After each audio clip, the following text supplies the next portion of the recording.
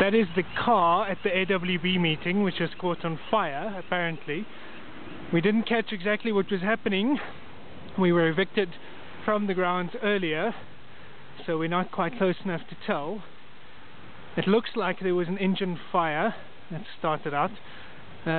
Someone arrived fairly quickly with a fire extinguisher. It appears to be out now. This is on the outskirts of the meeting, what has been described as an informal meeting of AWB members just outside the town centre in Ventersburg.